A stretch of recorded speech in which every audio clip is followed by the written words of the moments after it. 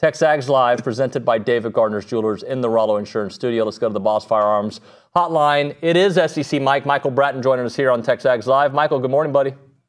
Hey, good morning, David. Thanks for having me. Thanks for coming on the show. So, hey, I wanted to start things off with an obvious topic. A&M, the game against Notre Dame, there's two things that are battling at the same time. There's a part that is like, dude, Notre Dame's defense is legit, and Connor struggled, right? No doubt about it.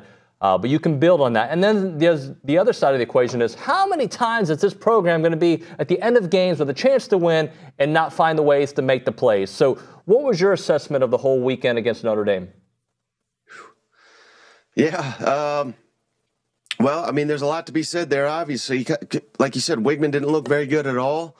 Now, he came out looking pretty strong, I thought. He drove right down the field. And I get it. You lose by double digits.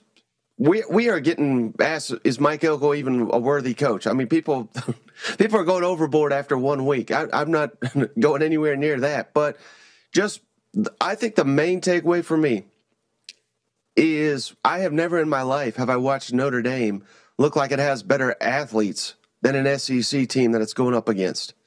And I think that's the biggest takeaway is where are all these athletes for A&M? I saw no separation from virtually any receivers. That's not on Wigman. But quite honestly, David, I was surprised that they didn't bench him. And I'm not saying, he's not the starter anymore. I'm not saying don't let him finish the game, but maybe for a series or two, like let him sit on the sidelines, read from, talk to the coaches, do something. They had to mix something up, and they just didn't. And clearly, it looked like the head coach lost confidence in Connor throwing the football. We all have seen the clip, I assume. And I think the offensive coordinator lost confidence in the Aggies' ability to block anybody and run the ball. So it was just a calamity on the offensive side of the football. So when you say they lost by 10, yes, but it was a tie game with 1:50, right? So and it was desperation. I guess my issue with the way the game ended was that final series, the final real series, right? They just weren't on the same page.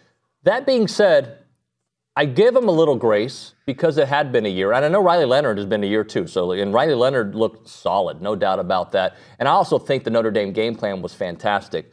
But you're not going to learn too much about A&M this week. But is there something against McNeese that Connor can do to make you be like, all right, that's the guy that I saw last year? I mean, he's just got to look a lot more comfortable in this offense. He outside of the first drive or two, I mean, it just didn't seem he was at all comfortable. I think he was seeing ghosts back there in the second half, particularly. We got to see some of these. I want to see explosive plays. I don't recall a single explosive play that wasn't called back by penalty against Notre Dame. So again, that probably says a lot more about Notre Dame than anything. But this should be a shellacking. I want to see some of these other backup quarterbacks and just see what they look like in this offense. All right, let's talk about the big game this weekend, Michigan and Texas. My heart wants, obviously for Michigan to win. I think it'd be an interesting story with what has happened there over the last year. Your offense is kind of revamped. Your defense should still be pretty good. Texas is good, though, man. How do you see this one go? Yeah, I don't even think Michigan gets to 10 points based on what I saw from them last weekend and what I saw from Texas defense. I think I was more impressed. Everybody's, talking up Quinn Ewers, Arch Manning, which they looked fantastic, by the way. But I'm more impressed by the Texas defense in that opener against Colorado State because I was told they've got a really good quarterback. They got a good receiver. They did nothing. They didn't even get 100 passing yards on Texas last week. So, I mean, we all know Michigan and how they cheat their way to victory. Well, they can cheat all they want. I don't think they're going to come close to Texas. And I'll tell you this, David, I think the SEC needs this one pretty badly. And I have said this, this is all guesswork with this 12-team committee. We've never actually seen it play out. But if Texas loses on Saturday, I think it's going to cost the SEC a playoff spot. And I'm not saying it's going to cost Texas a spot, but the perception, I think, will be that the SEC is not as dominant as it was after week one and after this weekend. Would you believe that if Texas were to lose this game, that the SEC has lost ground? Yeah, I mean, because this will be 2 years in a row. Last season was an embarrassment in the non-conference as well. And then Georgia not making the playoff, of course, because of Alabama. But then Alabama goes and loses in the playoff to Michigan. I mean, I think there would be a case to be made for that. Talking to SEC Mike here on the Boss Firearms Hotline. Mike, let's talk about Tennessee and NC State. I am not impressed with NC State. I know that people like them, but I am impressed with Nico in Tennessee. Yeah, well, you should be, because they're going to destroy NC State here. I got it 42-17. I mean, I don't even think this game's going to be close.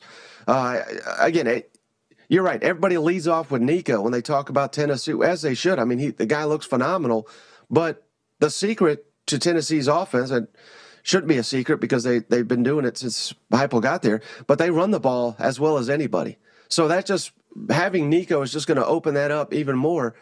Tennessee had 300 rushing yards last week, in addition to Nico just setting the all-time Tennessee record for passing yards and a half. So, again, are they going to do that against NC State? They're not going to do that because the competition is significantly tougher. But I think Tennessee's defensive front's going to be all over Grayson McCall, the NC State quarterback. I don't think they have a prayer in this matchup. Mike, let's talk about this Oklahoma-Houston game. Had Houston looked better last week, I'd be more impressed with this game. I thought Oklahoma looked really good. There were some protection issues, but do you even see this one being close at all? No, and I do enjoy the fact, as we're getting to know more and more about Oklahoma, I'm sure your audience is much more familiar with Oklahoma fans than I am, but with them coming to the SEC, they're winning by 50 points, and all I'm hearing is, oh, God, we can't convert a third down.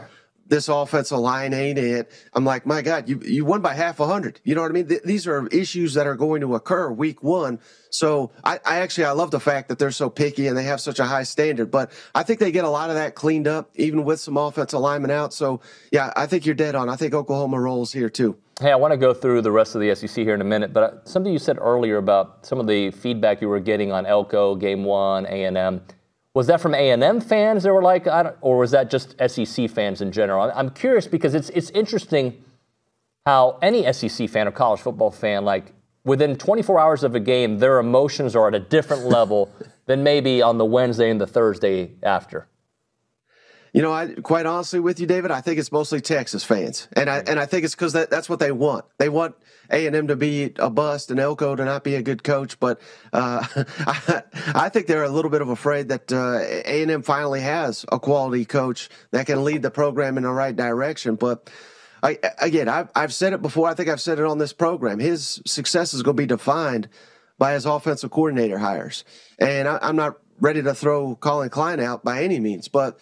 Very shaky debut, I thought, for the offensive coordinator. Again, it's week one. Get back to me in a month. If we're still having these issues, then we got a real problem. By the way, can you remind me, if you've memorized it, because I have, but I just want you to remind me on the air, what Sark's record was in his first year as a coach at Texas? Oh, by the way, in the Big 12. I believe it was 5-7, David. That is correct. Okay. I just wanted to make sure. And, hey, he has proved, like last year, they had a great year, and they have been able to build something in the Big 12, by the way, so when they got to the SEC, they would be legit. But that was with a Big 12 schedule. All right, we'll move on. Are you surprised by what happened with LSU and USC? They've lost 5 in a row openers, right? But I thought this was the year that came to an end. Yeah, quite honestly, I'm not. I've been down on LSU. I don't know why anyone had them as a possible playoff team. I think I voted them 9th in my SEC media poll. Of course, without divisions, it's a little trickier. But, yeah, I just never got any of the LSU hype. I did pick them to win that game, so, I'll be honest with that. But I just thought Lincoln Riley, all this time to prepare going up this LSU defense, I thought they would kind of have their way with them. And it wasn't quite to that nature. Credit LSU's defense. They looked a heck of a lot better than they did last season, yet they still lost the game. What really surprised me, though, after the game, Brian Kelly basically threw his quarterback under the bus, which I thought was totally unfair. I thought Garrett Nussmeier did look pretty good.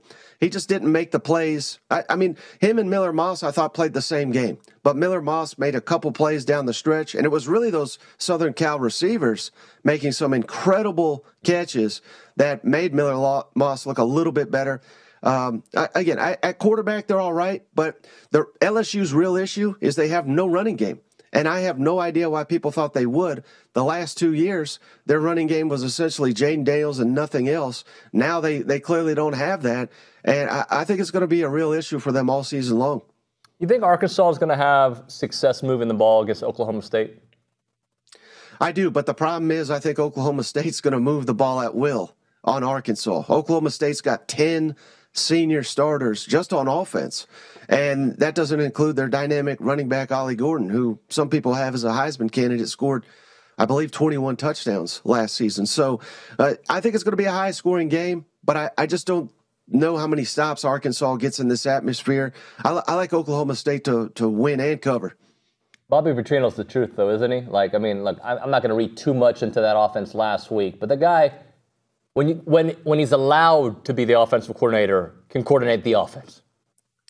No doubt. And I really like Taylon Green. Everything that I heard about him in the offseason, I thought, again, the competition, like you said, was awful, but it was kind of verified. If he goes on the road and beats Oklahoma State this week, I think we need to give Taylon Green a ton of respect, too. He's your audience may not like this, but I see a little Vince Young in him. I'm not saying he's, one of the best quarterbacks in recent college football history, but I see a little bit of that in him. Mike, you might have picked this. I don't know. I don't remember what you said last week, but Vandy, did you see that coming? I thought they would cover, but I didn't think they'd win the game. How about Diego Pavia and Clark Lee? David, their over-under win total was 2.5. They may get that in the first 3 weeks of the season if they can go on the road and beat Georgia State next weekend. So, yeah, I love it for Vanderbilt because it's so bad for this conference that they are essentially a bye week for anybody that plays them. This is what I want Vanderbilt to be, a pesky team, a fun team. Yeah, they're probably not going to win the vast majority of their conference games, but sneak up and beat a Kentucky, a South Carolina. Heck, quite honestly, they've beaten Tennessee more times than I care to remember. So that's what Vanderbilt should be. That's what we got last weekend, and I couldn't be happier for them. We do have an all-SEC match in week 2. I'm looking forward to seeing South Carolina and Kentucky. I'm interested to see Mark Stoops after the aftermath of what happened here, and he's a really good coach. There's no doubt about it. I'm curious. He might be kind of like Elko in the fact that depending on his offensive coordinator, his team goes. Right, and the problem with him is he's not been able to pick an offensive coordinator more times than not. So does he have a good one in Bush Hamden? I don't know. Drake had an opportunity to hire him at Missouri, and he passed. And that was with him on the staff. So that remains to be seen. Kentucky obviously looked very good in their opener. South Carolina did not. If that continues, Kentucky's going to blow them out. But I think we'll get a much better South Carolina performance this weekend. I think I'm still on the fence on Kentucky offense and their new quarterback, Brock Vandagriff. He had some mistakes. He took a lot of hits, David, in the opener. Way too many. And same thing could be said for South Carolina's quarterback, Sellers. He ran the ball 22 times. That's how many they needed him to run the ball against Old Dominion. These guys are not going to last in the SEC if they're taking these kind of hits. So I like Kentucky to win, but I think it's going to come down to the wire. I really do. Mike, I would have asked you this earlier, but I just saw our staff put some notes together. I did not know you had Vanderbilt above Texas A&M on your power rankings. And before you give me your why, I'm just going to ask, that's as of what you saw in 1 week, not long-term projections. Am I right about understanding that? That's if Vanderbilt and Texas A&M met today on a neutral field, who am I taking? I'm riding with Diego Pavia. I mean, he's incredible. They just whooped Virginia Tech. They actually let Virginia Tech get back in that football game. But, yeah, that's just of today. I'm going to follow up with you in a couple of weeks just to make sure where we are. I just want to see, okay? I want to see where we are. Let's talk about Florida. Does Napier get out of September? I mean, I got well, I shouldn't say, but I've got an interesting text that said, watch out for A&M. When A&M goes up there and beats them, that'll be the end. So I really do think, following recent comments, I'm sure you've seen it. I don't know if your audience has, but basically he called out the fan base, and that's just, it was already coming to an end, but that always expedites it. And I don't know a single Florida person that is excited about anything anymore other than they got this freshman DJ Lagway. The narrative, David, was so funny. They were like, well, if we fire him, we're going to lose this Lagway. They don't even care about that anymore. Just get Billy Napier out of here. Bring back Urban Meyer.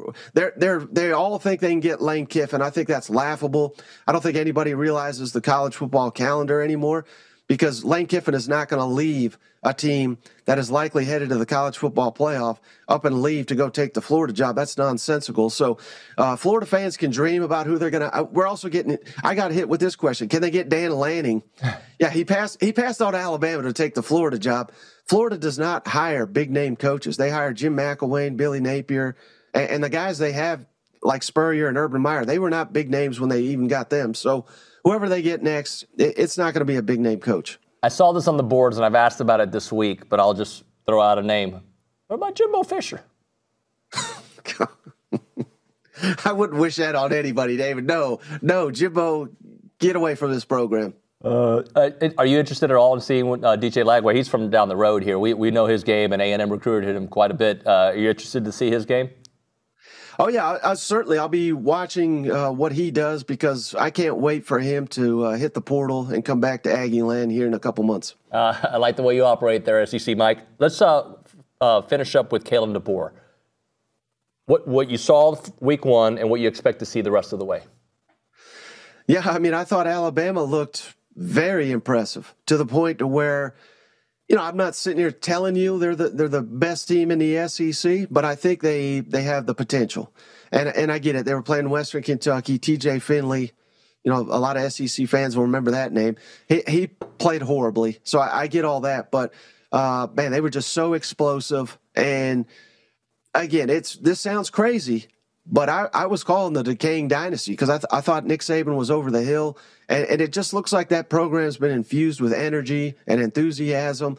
And if they play like they did on Saturday, they're going to be a tough out. I think they could even beat Georgia in Tuscaloosa here in a couple weeks if they continue to play up to this level. So, so far, I mean, that looks like a home run hire. Did you just compare Nick Saban to Jonathan Majors? Is that what you just did on the air? I think I did, yeah. Nicely played, my friend. Great job, SEC Mike. Michael Bratton here on the Boss Firearms Hotline. Thanks so much, buddy. We'll talk soon. Absolutely. Thanks for having me. All right, man.